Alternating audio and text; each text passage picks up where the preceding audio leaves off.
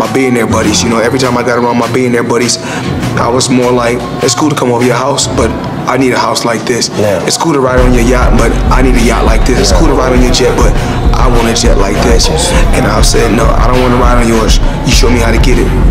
You can't be my friend if you can't show me how to get it. Because once they show me how to get it, then I can install it in my children. It's a bloodline thing. Yes, it's about wealth. You know, I'm no longer rich, I'm wealthy. Right.